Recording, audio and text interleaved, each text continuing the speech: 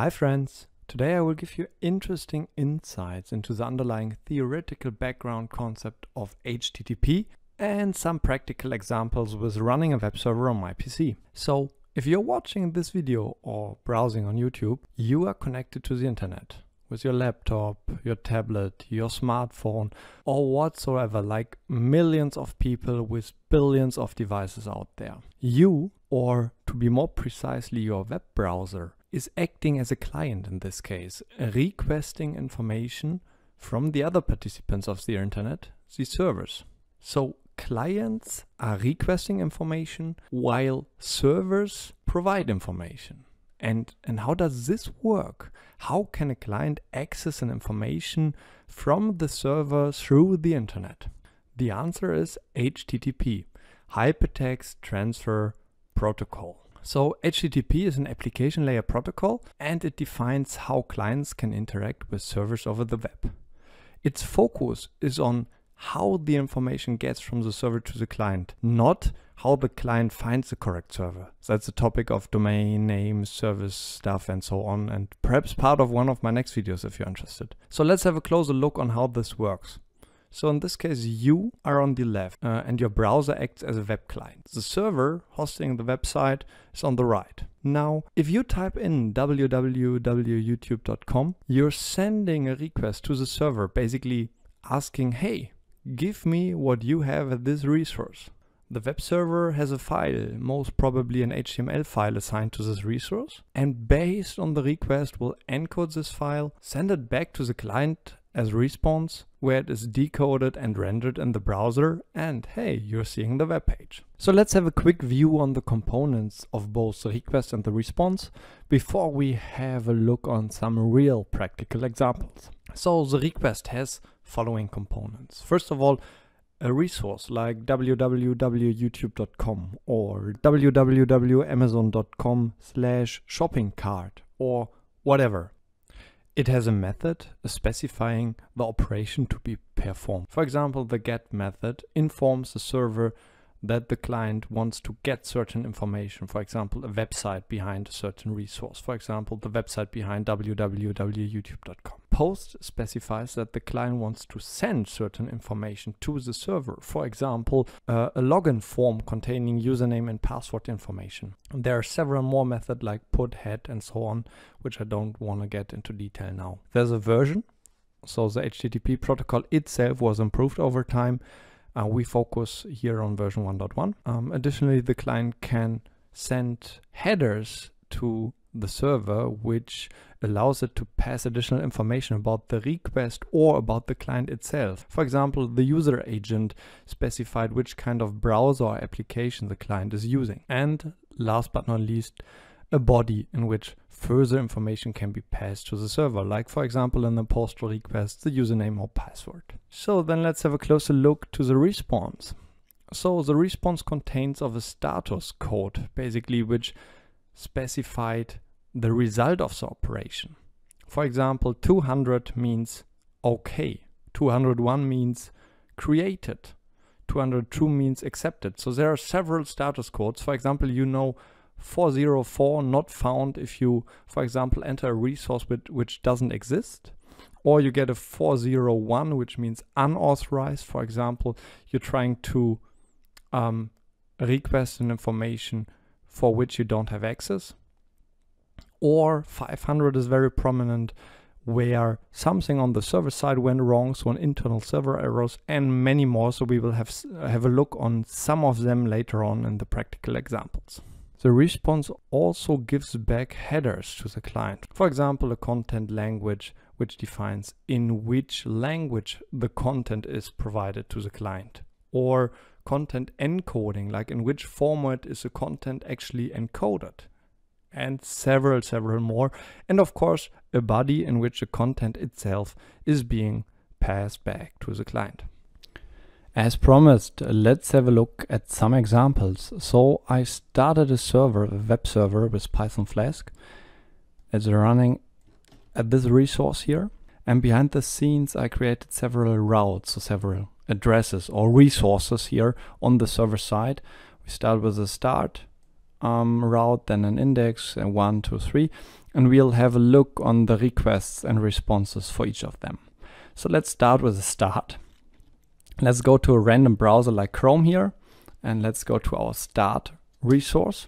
And after you typed in the URL and hit enter, you see the response already. In this case, hello client, this content is served to you by the server. So actually the browser took care of sending out the HTTP request and receiving the HTTP response and also rendering it on the screen. But what happens in the background? Basically on Chrome, we can make use of the developer tools to have a look at this. So if you go to the network tab to all and simply refresh a page, you see, okay, here something happened. So basically an HTTP request was made here to this address and with the status 200 OK. And if you click on it, you see further details.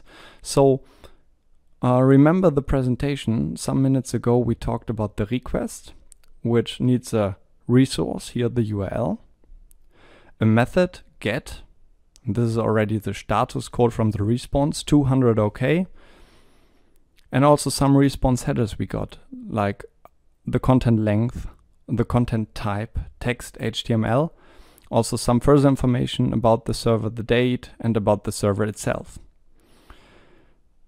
We also get a summary of the request headers Chrome has sent as a client to the server, so which content types he actually accepts.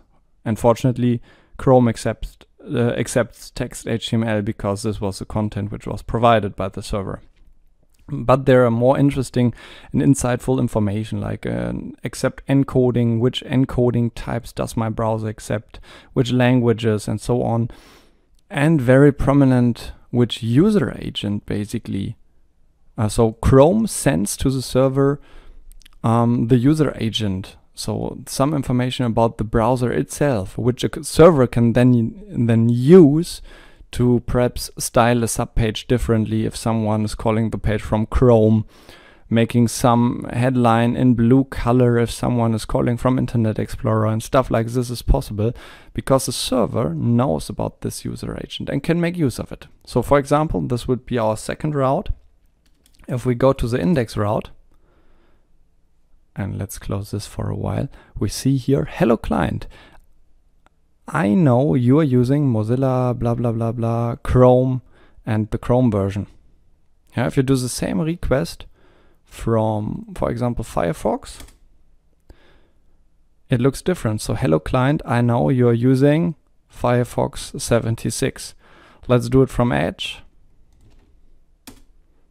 Hello client, I know you're using Edge 18 something. And perhaps you know Postman, so a tool where you can fire up HTTP requests and see the responses. Basically here, okay, it's not rendered, Postman gets the response still encoded, but it's here the agent which is used here is Postman runtime. So actually the server can make use of the, so to say, background information your browser sends. Perhaps let's stick to Postman for a while and have a look at the next call. So if we call the one endpoint with a get method, we are getting an error here. Status code 405, method not allowed. So basically the HTTP response informs us something went wrong, there's an error here.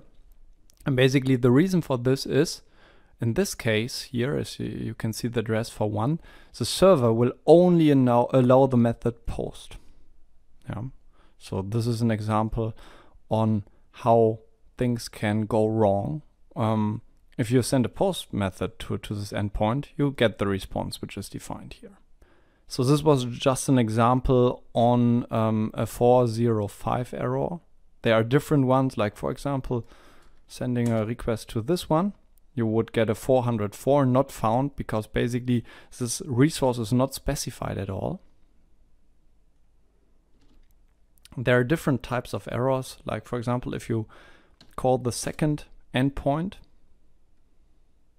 and again now here in this case a post is not allowed. So if you go to a get call to this endpoint, you're getting 500 internal server error. So something on the server side went wrong in this case. And basically you're getting also in this case some error information. And if you look on the server side, what I'm trying to do here is I'm trying to make a typecasting of a string high to integer. And of course this doesn't work, and this will throw an error on the server side. So basically, yeah, the server is not well programmed in this case. And then the client doesn't get any response or any valid response. Yeah, it gets a response, but with a status code 500 internal server error. So one thing on the request we haven't considered so far is the body. So we can not only specify a method and a resource and some headers, we can also specify certain things in the body. And in most cases it's used, for example, for post requests, for example, to provide a username like code and dogs, and perhaps a password, my password, to the server. And in this case, let's call the route 3 with a post request and forward this information in the body. And in this case, the server just responds with 200 OK, and you just posted the username code and dogs and the password my password. In reality, the server of course will use this information to, for example, log you in, and not to put it back to you here. But this is just one example. So I think we went through all the examples I had in mind. I hope with especially the examples, but also with the theoretical background, I could help you in understanding HTTP. So basically in what is happening in your browser behind the scenes. I hope you enjoyed it, and thanks for watching.